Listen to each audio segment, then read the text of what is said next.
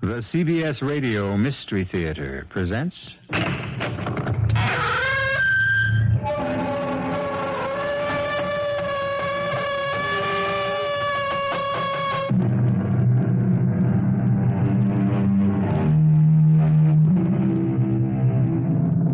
Come in.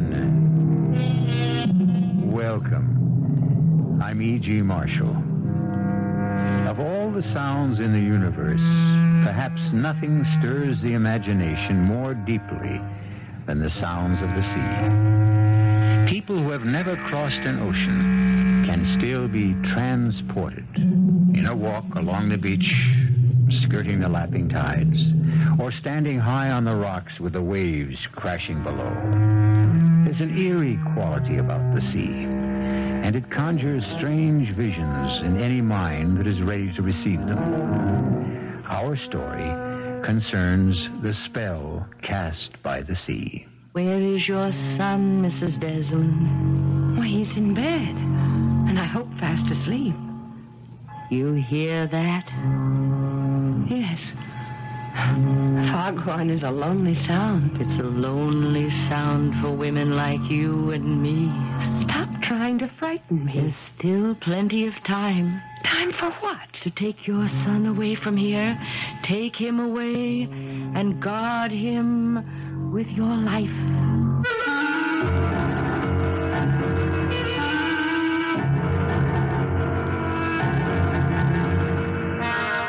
Our mystery drama, What Happened to Mrs. Forbush, was written especially for the Mystery Theater by Elizabeth Pennell and stars Patricia and Gordon Gould. It is sponsored in part by Buick Motor Division and Anheuser-Busch Incorporated, brewers of Budweiser. I'll be back shortly with Act One.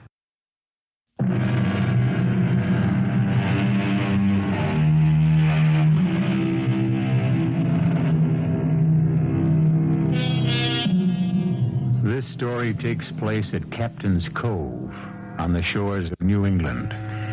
Bert and Marjorie Desmond are inspecting a picturesque old house on a bluff overlooking the sea.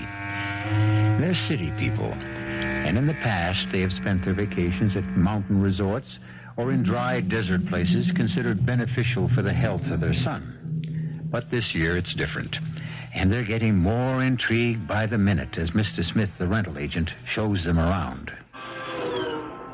Oh, Bert, the view and the window seat. I haven't seen one like this since my grandmother's house when I was a child. I'm more interested in all these carved pieces over here. What do you call this stuff? Scrimshaw. Oh, yes. The things sailors made when they had time on their hands. Old Captain had quite a collection. Most of it's over to the museum. What can you tell me about this ship model? A schooner, isn't it? Yeah, that'd be Captain Forbush's ship, Desdemona. Sank, with all hands aboard. Oh, Mr. Smith, is that an island I see way out there? Nope, that's Dead Man's Rock. Oh, what a gruesome name. Was it the scene of a shipwreck? I understand some fella got murdered on that rock. I don't rightly know the circumstances, but there is an island further on out, known as Hiram's Hideaway. Said to be the place old Captain Forbush took himself off to when he wanted to get away from his wife. Good fishing. I'll have to look into that. But are you sure we really want to take this house? Let's see the rest of it. There's a fine old staircase. Beautiful railing. But I don't think it's been dusted in years. This house has been closed up most of the time. That's why it's such a bargain. Is there anything wrong with it? Nope. Tight as a drum. And a real historic monument. Now, you take this room. Oh, it's wonderful. I've never slept in a four-poster bed. Oh, boy, it's a big one, too. And this door leads to a veranda. Oh, my. This porch goes all the way around the house. It always does in a captain's place of residence. A trademark, you might say. Why, sure. This is what you call a widow's walk. No doubt Miss Forbush did her share of pacing when the captain was away. Well, no pacing for me, thank you. My husband has a desk job. What do you think, Bert? About the house? Yes. In a strange way, I've fallen in love with it. But I'm wondering... Wonder no more. We're going right into that room I already call my study and sign a lease for the summer.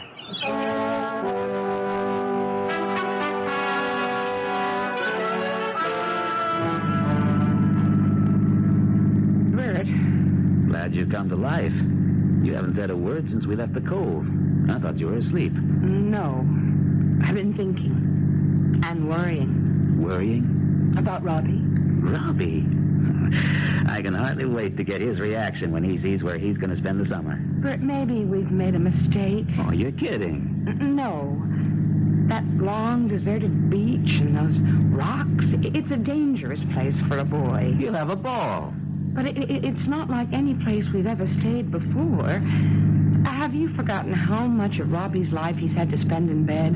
I haven't forgotten. But that's all over. The doctor said so.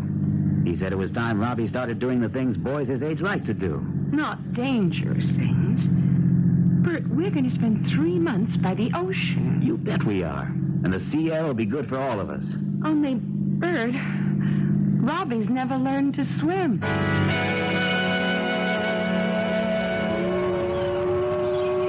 Well, Robbie, what do you think of it? Oh, man. This house is twice as good as you said it was. I didn't remember it was so musty. The place needs airing. I'm going to open some windows. Dad, who's the old guy in the picture? Why, that must be Hiram FORBUSH, the sea captain who built this house. He sure has a lot of red whiskers. He sure does. You know, they knew how to paint pictures back in those days. Watch this, Rob. Walk over here and see how his eyes follow you. Sort of as though he was looking at everything you did. It's spooky. You think he's a ghost? Oh, come on, son. You don't believe in ghosts, do you? No. Well, I'll let you in on a secret. I think your mother does. Mom believes in ghosts. Sometimes. Oh, Pop. What's all this about ghosts? I'm teaching Rob to be the man of the house, so he can look after you when I'm gone. Hey, I want to go to the beach. Well, you can if your father goes with you. And not right now. I have some things to do. I'd go, only it's time to think about getting dinner ready. I can go alone. Sure you can. Oh, no, Bert, not the first time. First time for everything. And speaking of first times, how about that? It's so strange to hear a telephone in a house like this. Glad there have been some improvements since the captain's day. Guess I better find out who it is. Pop said I could go to the beach. Now, Robbie, I want you to be very, very careful. Follow that little path and watch your step climbing down the bluff. Mom, I'm not a baby. And don't stay away too long. Do you have your jacket? Oh, Mom. I'll be watching you from this window. Damn. Well, what's the matter? That phone call from the office. Wouldn't you know they're having a crisis and they want me back? Oh, no, Bert, we just got here. You're on your vacation. Won't be gone long, just for the day to help get things straightened out. Oh, but it's a 4-hour trip. I know. I'll have to start very early tomorrow morning. And I guess I better spend tomorrow night in the city. But you promised that first thing tomorrow you'd see about swimming lessons for Robbie. It was a part of our bargain. I know, honey, but it's just a matter of putting it off for a day. Oh, you've said that before. As soon as I get back, we'll go over to the beach club and make arrangements for swimming lessons. And we'll meet some people so that you'll know the neighbors, and Robbie will have someone to play with.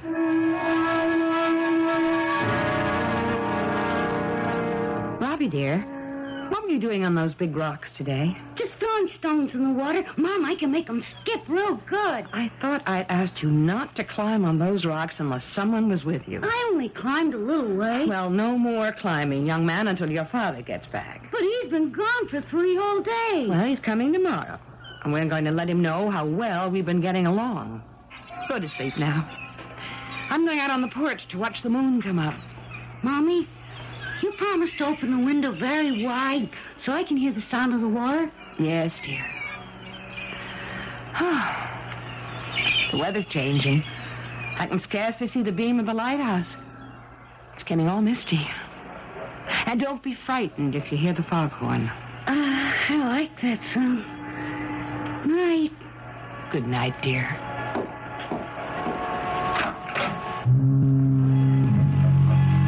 Good evening. Is someone there? I always stroll the veranda on a foggy evening. Well, there is someone. Who are you? I am Lavinia FORBUSH, and I presume you are the lady who is staying in my house? Why, I guess it was your house. Only I'm staying here now. My name is Marjorie Desmond. Didn't they tell you, Mrs. Desmond, that I never left this house? It belongs to me. Belonged to you, Mrs. Forbush.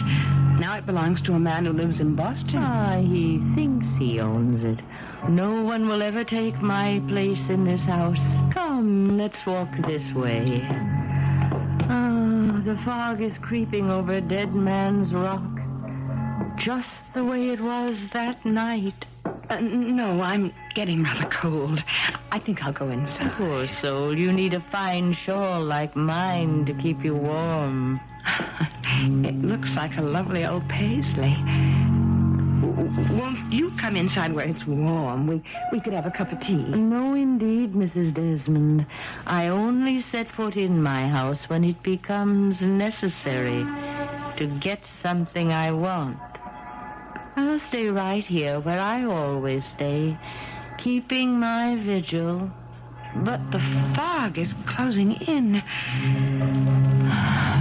Really, Mrs. Forbush, I must go in. Oh, how thoughtless of me. The damp night air must have chilled you to the bone.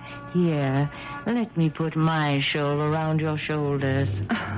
What about you? Oh, I no longer feel the cold as I once did. My, it is grand to have a woman to talk to once more. Mrs. Desmond, my captain was a bold and adventurous man. He brought me precious gems from India, from Persia, and from China. Oh, dear Mrs. Desmond, you must not make my mistake. You must take your most cherished possessions and leave my house. Oh, but I have no jewels, Mrs. Forbush. Oh, dear lady, you have the greatest jewel of all, a son. How old is your boy, Mrs. Desmond? Robbie's 9.5. Just the age of my Jason. A most dangerous age. I know. I worry about him. And well, you might. What happened to me is history. And history has a way of repeating. Really, I don't think I want to... You will listen to me. Please. My Jason, oh, he was a strapping lad who helped me with the chores around the house.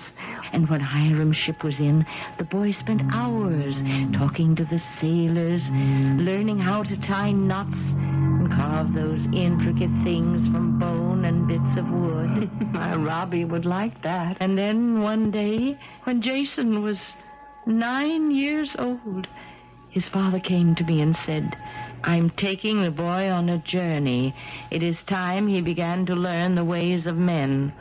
Why, Bert said something like... Too soon, I said, too soon. But my Hiram was a very determined man, and when he made up his mind, there was no stopping him. It's only a short journey, he told me. We are taking the Desdemona to the Caribbees, and Jason will go with me. I watched through the spyglass until the ship was far enough at sea to hoist the big sail which caught the wind. You do know what happened, don't you, Mrs. Desmond? Don't tell me any more. I must, if you would save your boy. Late that evening, the fog closed in the way it has now. And then began the long days and the lonely nights. Where is your son, Mrs. Desmond? Why, he's in bed, and I hope fast asleep. You hear that? Yes. Foghorn is a lonely sound. It's a lonely sound for women like you and me when we've lost. Stop trying to frighten me. There's still plenty of time. For what? To take your son away from here. Take him away and guard him with your life. A foghorn is a lonely sound, and a ghost-ridden house by the sea is an unsettling place for a woman who is worried about her son. Perhaps in the light of day, when her husband returns, Marjorie will be able to shake her fears. On the other hand, Suppose Mrs. Forbush is really trying to tell her something. We'll find out more shortly when I return with Act 2. Now back to Patricia Wheel and Gordon Gould in Whatever Happened to Mrs. Forbush on CBS Mystery Theater. If you're afraid of what the future has in store, perhaps you look to the past for guidance. But Marjorie Desmond has had a strange encounter with the past, which only bolsters the fears she already has for her son. Is it possible that a ghostly presence from a former time can prevent or promote an impending disaster? Marjorie's husband has returned from his business trip, and we'll soon find out how he feels about what's going on. Bert, it's so good to have you back. Way longer than I expected. But I've only been gone a few days. Same old thing. You should be used to it by now. But this time it was different. I mean, this place... Well, now, tell me what you and Robbie have been up to.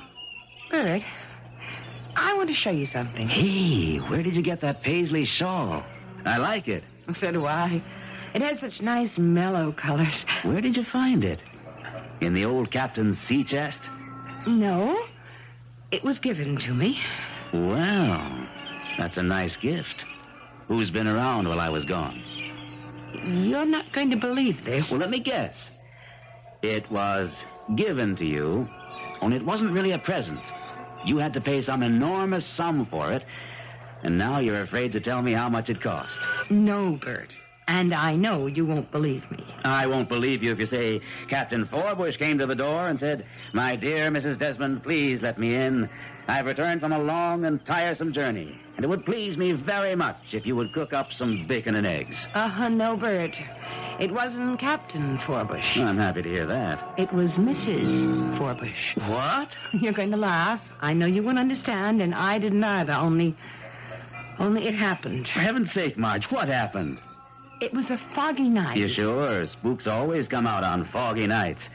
Now tell me, where did you really get that shawl? I got it from Mrs. Forbush. Let's not play games. I'm tired. She was there. She Bert. was where? On the widow's Oh, hall. cut it out. I talked to her, and she told me what happened to her husband. Sure. Mr. Smith told us that. The captain was lost at sea. But Jason... Oh, who in heck is Jason? Their son. Oh, Marge, will you please talk sense? Now, where did you get that shawl? I told you from Mrs. Forbush last night when we had a long talk. Now, I've heard everything. Okay, it's a joke. And I do think it's pretty funny. We're living in a haunted house, so let's enjoy it. If you don't want to tell me where you found that thing, okay. I'll play your game. At least until tomorrow. Don't you want to hear what she had to say? I don't want to hear any more of this crazy story. Come to bed. And tomorrow we'll have a great big laugh over this whole thing. And maybe you'll remember where you really found that shawl.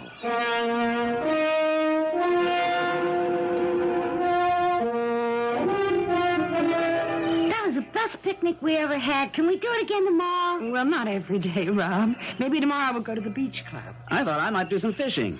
Dad, can I go fishing with you? Maybe we'll all go. How about it, Marge? Count me out. You know how I feel. I know. You like to eat the poor little critters, but it's cruel to catch them on those nasty hooks. Well, it is. Robbie and I may just go off and forget to come home. Take your son away from here. Take him away and guard him with your life. Well, honey, what's the matter? You look as if you'd seen a... It's nothing, Bert, nothing. I just have to be alone for a minute. Hey, Dad, what are all these things over here on the shelf? That's called scrimshaw, Rob. Scrim? These are things that were made by sailors a long time ago. When they were on those sailing ships and the sea was calm, they didn't have much to do. So they carved pieces of bone or wood and painted shells. How bet I could do that? You'd have to learn how to use a knife. Would you teach me, Dad? It's bedtime, young man. Up the stairs. If I was on a boat, I wouldn't be going up any old stairs. I suppose you'd be climbing the ropes. Or walking the gangplank. No, I asked that fisherman today where he slept, and he said down below. Unless you want to sleep in the cellar, the direction is up. Get going. Aye, aye, Captain. Nice day today, Marge. And I don't know when I've seen Robbie so happy. Oh, you're certainly having a good time. And tomorrow when we go to the beach club, we can make arrangements to have him start taking swimming lessons. I'm not sure they have regular classes. Then we'll get him a private instructor. Marjorie, I am perfectly capable of teaching him myself. I won a medal in college, remember? Well, of course you're a good swimmer, Bert. And I thought... Oh, I suppose if Robbie had been well, you would have taught him long ago. But don't you think he'd learn more quickly now if an outside... Hey, there's nothing wrong with his old man, is there, Marge? I have to finish up the dishes. Let's talk about it when I'm through.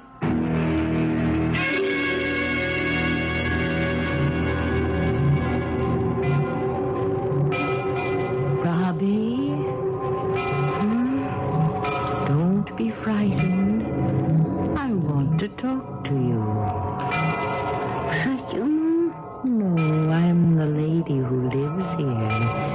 My name is Mrs. Forbush. Say, do you know the man with the red whiskers? He is my husband. Maybe you could tell me about that boat on the shelf downstairs and all those other things. That ship was one of the proudest vessels to sail the seven seas, and Captain Forbush himself made that model. Do you think it would sink if I tried to sail it? Oh, you must never, never try. Oh, my dad won't let me even touch that boat with the sails. But I can play with the other things. You know, the bones and the shells. I know. And I brought you one that was a favorite of my son. He was just about your age. Now, do you have a candle I can light? There is one over there in the bureau, but I could just turn on this light. No need to waste electricity. I never had it in this house. That doesn't look like a match to me. A tinder box. Best thing in the world for striking a light. There. Now, Robbie, what do you think of this? Wow. What a big shell. This is for you, Robbie. To keep for Jason while he is away. Where's he gone? I'm hoping you will help me find him. Oh, I'll be glad to help you. Because if he was here, we could climb the rocks together and explore that pirate's cave. We'll look for him, Robbie. We'll look for him together. So now, if you will come with me... I couldn't go anywhere without asking permission. But this is my house, and I am giving you permission. But I still couldn't go without asking. Quickly, boy. Come on. Put on your clothes. Mom! Mom! Dad! What is it, Rob? Why, Robbie, what are you doing with a candle burning? You know how dangerous... I didn't light it, Mom. You tell them, Mrs. Where is she? Where's who? That lady, Mrs. Forbush. She was standing right there. Oh, good Lord, not in here. Rob, there's no one else in this room. You've been having a dream. No, Dad. Honest, she was here. Look what she gave me. Not you, too. Say, that's a very interesting shell. So where did you find it? Dad, I didn't find it. Mrs. Forbush said it belonged to her son, and I could borrow it until he comes back. That's a likely story. You can make up a better one than that. But that's exactly what she said. I'm going to help her find him. And when he's here, we can play together down on the beach. No, Robbie, dear, that's not possible. You're both being impossible. But the trouble is, we have to find Jason. Oh, stop it, Robbie. I won't hear any more about this Jason. Rob, you've had a dream. It seems very real. But now it's over. And tomorrow you'll have forgotten all about it. But, Bert, what about the candle and the shell? Well, there must be some reasonable explanation. But let's not think about it now. I'm blowing the candle out, and Robbie's going to sleep. Good night, son.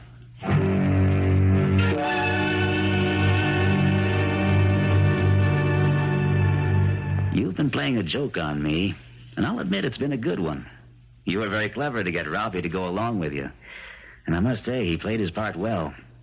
But I can think of better games for a boy his age. This was no game, Bert. You didn't coach him to put on that act? Of course I didn't.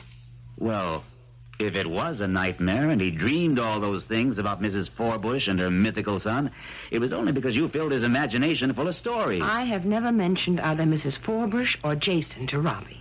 Then there's a book about them somewhere around the house. Well, if there is, I haven't seen it. You must have had one of those imaginary conversations out loud, the way you do sometimes. And Robbie overheard you when you thought he was asleep. Oh, Bert, I don't do that anymore, and I don't see how he could possibly have been listening the night I talked to Mrs. Forbush. Marge, there is no Mrs. Forbush. How would you know? You weren't here. Honey, we're taking this whole thing too seriously. Mrs. Forbush lived nearly 200 years ago, so she can't be hanging around here now. I suppose you're right. That's my girl. Give us a smile. Well, I'm trying. Now repeat after me. No more conversations with Mrs. Forbush. No more conversations with Lavinia Forbush. Where'd you get that cookie first name? Well, she told me. Okay. No more conversations with Lavinia Forbush. And what will we tell Robbie?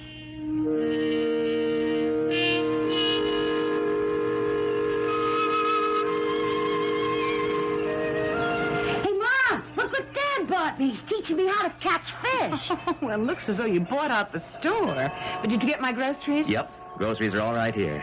But hold off on the steak. We just may come back with something very special for the frying pan. Look, Mom, my very own rod. Did you ever see one of these? This is a reel. Yes, dear. It looks like a very nice reel. Where will you use it? Down at the wharf? Nope. We're going to get Rob off to a really good start. I've rented a boat. What kind of boat? Oh, just a putt-putt. You know, one of those flat-bottom jobs with an outboard motor. But you aren't going out to sea. Sure. Well, look at it, Marge. Smooth as glass. What do you know about the tides and the currents? Marge, we aren't planning a trip to China. Where are you going? To that island. It's so clear today, you can see it from here. Don't you worry about a thing. See?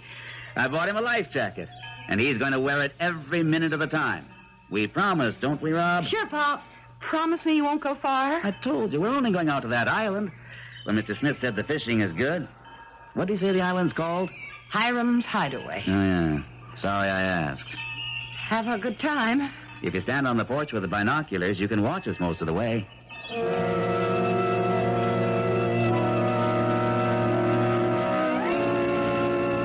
Well, Mrs. Desmond, I'm sorry you did not heed my warning. Oh, no, please don't come back. I've not been away. But I don't want to talk to you.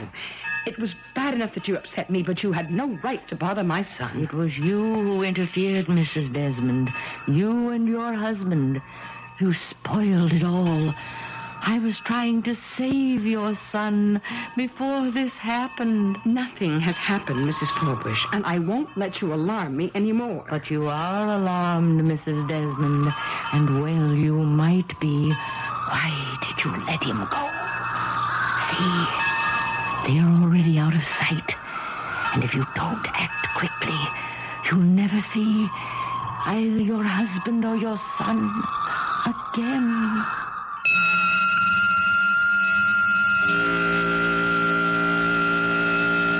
This time it seems more likely that the predictions of the ghostly Mrs. Forbush may come true. Marjorie is a worrier, but after all, Bert is not a seasoned sailor, and Robbie can't swim. No, they're not setting off for China, but they are tempting fate. And it's too late to turn back now. I'll return shortly with Act 3. This is WBBM Chicago.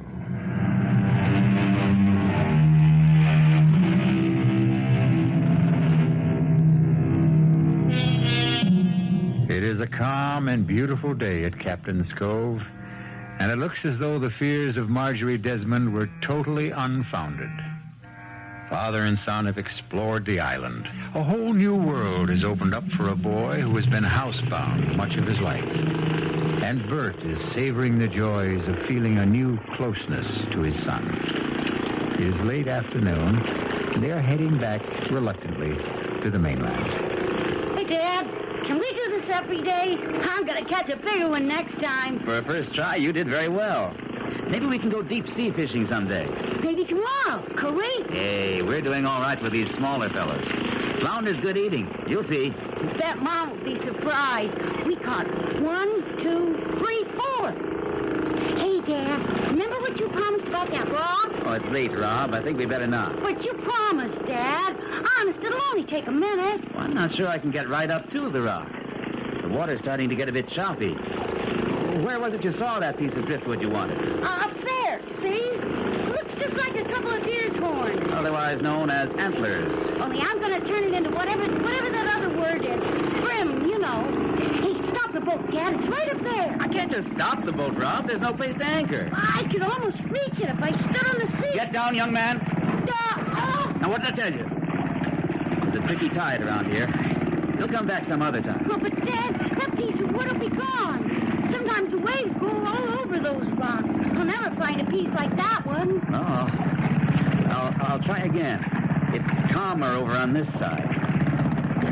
Slow down some more, Dad. But there's no way to come in. Like that flat place on the rock. You slow way down it, and then I'll jump off and get it. Is your life jacket on tight? Sure, Dad. Okay, then. Be very, very careful. I'll idle the motor while you jump off. Grab your piece of driftwood and jump right back. Here I go! Uh-oh. The motor's died, and the boat's drifting.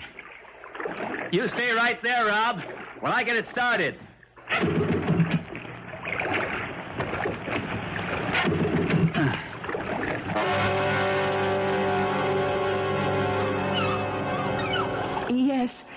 Yes. I want to speak to someone at the boathouse down by the pier. The place where you rent boats to go fishing? Hello? Hello, this is Mrs. Desmond. My husband and son, are they there? No, they rented a boat from you this morning to go to the island. Well, I expected them back long before this, and I was afraid something might have happened. Well, I know it isn't late, but it is beginning to look stormy, and I can't see the island anymore. Could you send someone out to look for them? Coast Guard Patrol? How do I reach them? No, thank you. I'll go to their station down on the beach.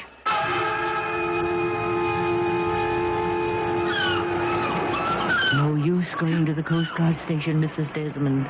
They've taken the cutter and gone in the other direction. But Bert and Rob, I'm afraid they're in trouble. They are in trouble, Mrs. Desmond. Out by Dead Man's Rock. And we must send someone after them. No one to send, unless we do it ourselves.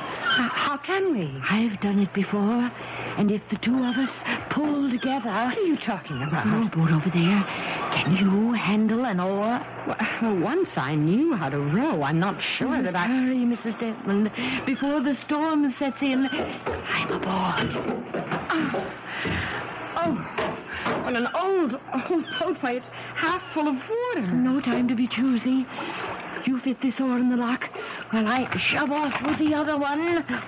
There's a hole in the bottom of this boat, Mrs. Forbush. This is madness. We'll never make it. Pull, Mrs. Desmond. Pull. Sea is getting rough. Aye, a storm is brewing. We must turn back. Too late, Mrs. Desmond. Too late. We must fulfill our mission. That rock seems further and further away. Oh, Mrs. Desmond. Oh, your oar.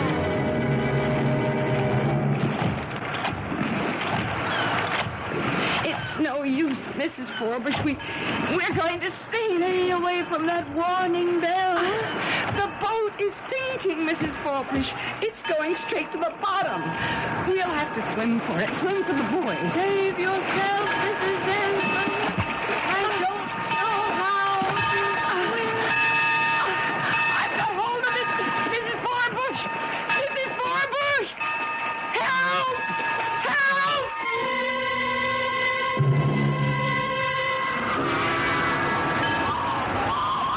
Dad! I want to get back in the boat! Stay right there, Rob, until I can get closer. I can't seem to get this darn motor started. Hello! Who are you? Hiram FORBUSH, at your service. Captain FORBUSH? Yeah. Are you in difficulty? Can't seem to get the stupid motor started. Give me wind and sails any time. But they're not going to help me now. My son and I... Is your boy over yonder? Yes. I should never have let him off on the rock. Dead Man's Rock's a dangerous place to be. But one of my men will get him. I'll be very grateful for anything you can do. We have to get home. Couldn't you put us ashore in a rowboat? Can't spare the men to take down a longboat. And my only rowboat was most rotted away. So I left it back on the beach. Oh, there must be some way. I'll pay you very well. All the money I want is out where we're going. And we can't stay around here any longer. So climb aboard and... No, I'll take my boy back in this boat, and someone else will come along, or they'll send the Coast Guard to look for us. You won't last long in that thing. There's a storm coming up. Then please, send up some kind of a signal, a flare, a rocket, Shoot off a cannon and rouse the whole town? No need for that. We're not in any trouble. But we are. My son and I. You know how it is. I believe you have a son. I always wanted a son. Fine boy, this one. Just the right age for a first trip before the mast. Well, I'm giving you your last chance. Captain FORBUSH, let's be sensible. I have obligations to meet. Sounds to me as though you have a guilty conscience. Lively with the sheets, men. She's coming about. Up with the sails and dead ahead.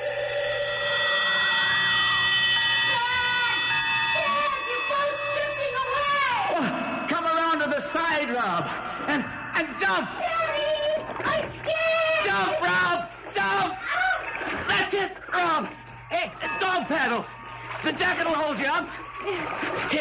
Here, son. Grab my fishing pole. I got it! Good boy.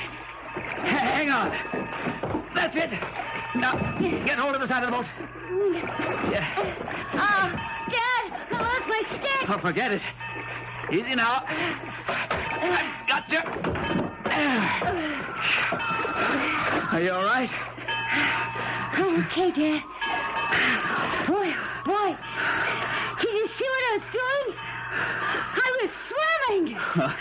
Not quite. Here, Rob. Here's some of these rags to dry off.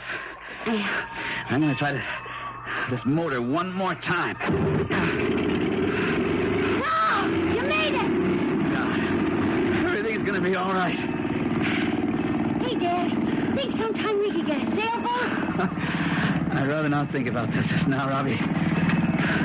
We've had a close call. And then maybe we could sail off. Robbie, no more. We're lucky. Dad, I hear someone calling. Well, let's not let our imaginations Help! Over there, Dad. By that thing standing up in the water. Help! Good Lord. There's someone clinging to the buoy.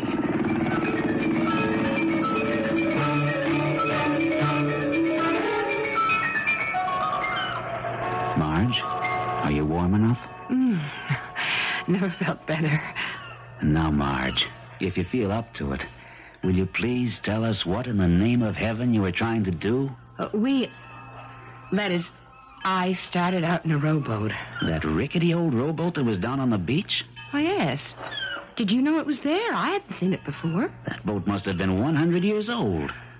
Why did you... Can't explain what was going on in my mind. Or at least you wouldn't understand.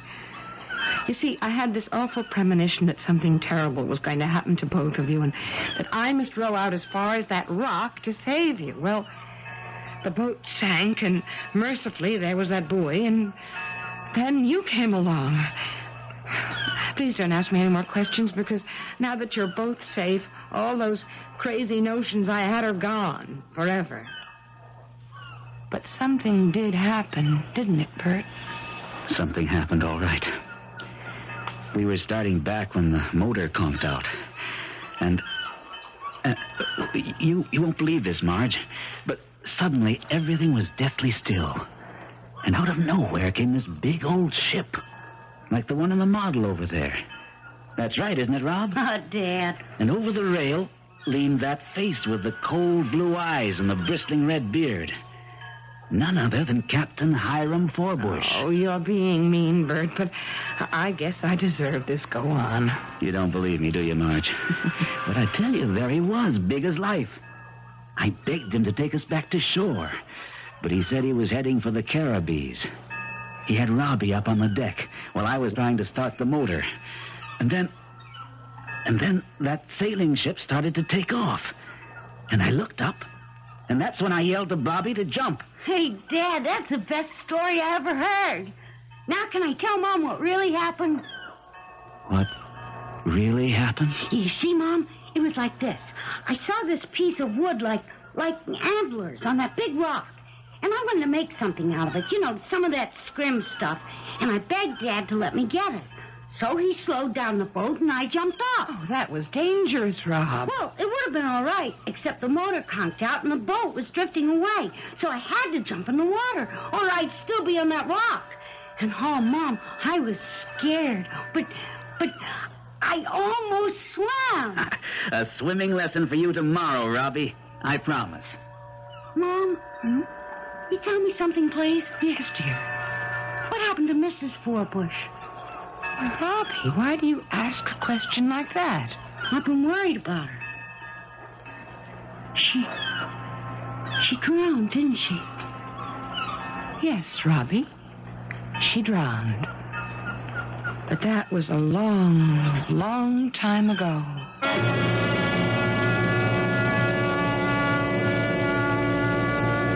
What happened to Mrs. Forbush was not as important as what happened to the Desmonds. A possessive mother learned she must loosen the bonds with which she held her only child, or live in an ever-present nightmare of fear. And a self-centered father discovered that if he neglected his wife and son, he ran the risk of losing them. Such lessons are learned and sometimes forgotten in strange and frightening ways. I'll be back shortly.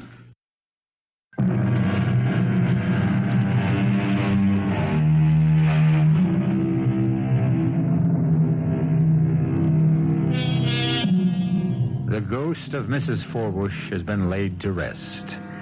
But the captain, since no trace of his ship was ever found, you may see the Desdemona sometime off in the mists on a foggy day.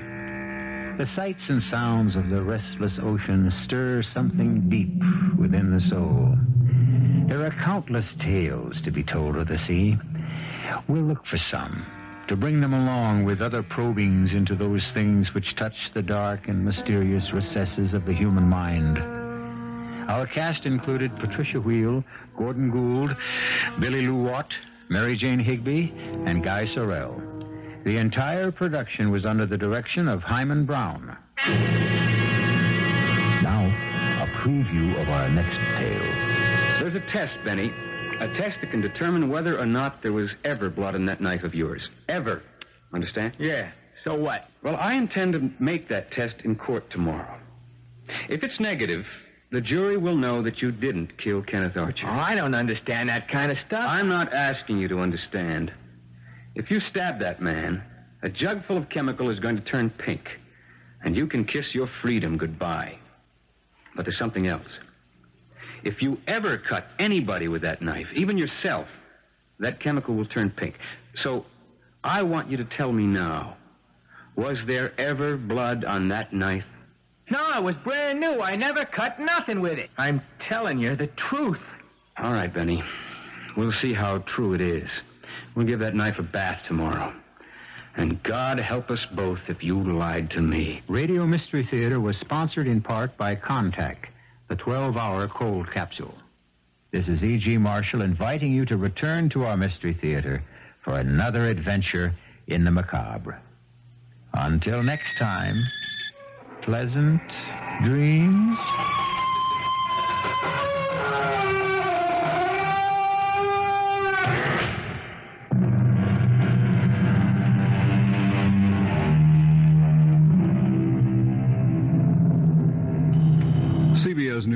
next on WBBM Chicago.